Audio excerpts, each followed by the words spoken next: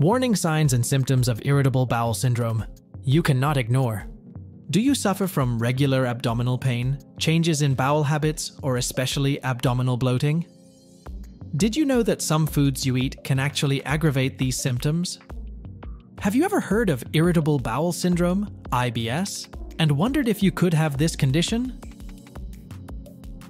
Approximately 6% to 18% of the global population is affected by irritable bowel syndrome, IBS. It's important to note that IBS may be more prevalent in women than in men. Today, we will delve into understanding IBS, its symptoms, causes, prevention, and associated risks. It's essential to be aware that symptoms like abdominal pain, abdominal bloating, and changes in bowel habits might be indicative of various health problems and can even be confused with other conditions, including cancer. Thus, timely diagnosis and confirmation are most important. What is irritable bowel syndrome, and what are its causes? Irritable bowel syndrome, commonly known as IBS, is a chronic digestive disorder that affects the large intestine. It is characterized by symptoms such as abdominal pain, bloating, gas, and changes in bowel habits. Based on what experts say, at this time, there isn't a single known mechanism that could explain why patients have irritable bowel syndrome. But it's thought to be related to abnormalities in the way the gut and brain interact. The gut itself has over 100 million nerve cells that can communicate with the brain and influence the release of hormones in your body. As a result, these nerves in your gut can certainly impact your digestion and your bowel movements. Importantly, IBS is not the same as inflammatory bowel disease, or inflammatory colitis disease, or ulcerative colitis, a condition associated with a risk for colon cancer. What are the primary symptoms experienced by someone with irritable bowel syndrome, and what triggers this condition? There are three main manifestations that a patient with irritable bowel syndrome, IBS, could exhibit. Firstly, abdominal pain and cramping, which in general can be mild, moderate, or intense. Initially, the presence of abdominal pain is commonly associated with the urge to defecate. The pain is often described as a sharp, crampy, or colicky sensation, typically located in the lower abdomen. Secondly, changes in bowel habits, episodes of constipation, alternating with episodes of diarrhea. And thirdly, the presence of mucus in the stools, and the patient might even have a sensation of incomplete evacuation. A related symptom is tenesmus, the sensation of needing to defecate. Some patients with IBS may have nausea and vomiting, more commonly occurring in female patients. This may be related to dyspepsia and delayed gastric emptying. Studies suggest that fatigue and difficulty sleeping are also related to IBS. Sleep disturbances can include difficulty falling asleep and insomnia. The causes of IBS remain complex and multifaceted.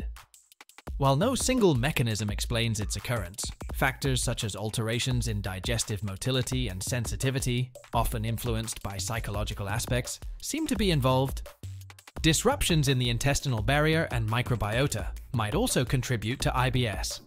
It's crucial to mention that many experts have indicated that certain diseases, such as gastroenteritis, food intolerance, hormonal imbalances, or genetic factors, could be associated with this condition. There would be both inherited psychological factors and nutritional factors, as well as infectious factors, that could lead to a condition known today as IBS. This condition isn't necessarily a disease on its own, but rather the manifestations of many diseases a person might experience. How is IBS diagnosed? Experts indicate regarding the diagnosis. It's important to mention that it would be based on understanding the situation and how the symptoms present. A thorough understanding of the patient's history and symptoms, complemented by physical examinations and tests like blood, urine, and stool analysis, are essential. Often, radiological studies, abdominal ultrasounds, and colonoscopies are recommended. The diagnosis of IBS is typically by exclusion, ruling out other conditions that could explain the symptoms. An important point to note is that nowadays, the symptoms a person might exhibit could indicate many health problems we should be aware of. This is why it's crucial to diagnose in a timely manner and, above all, to get a diagnostic confirmation to determine the problem an individual has. Depending on the symptoms, the diagnosis can be confirmed, keeping in mind that the symptoms of irritable bowel syndrome, IBS, are nonspecific. Given that abdominal pain and changes in bowel habits could even lead to a diagnosis of colon cancer, it's crucial to rule out these conditions. Therefore, both imaging tests and colonoscopy are necessary examinations for a patient who shows symptoms associated with IBS. How can we prevent this condition? Regarding treatment and preventive measures to consider, research has revealed that currently there isn't a specific treatment for this condition. Hygienic dietary measures, such as avoiding trigger foods and drinks.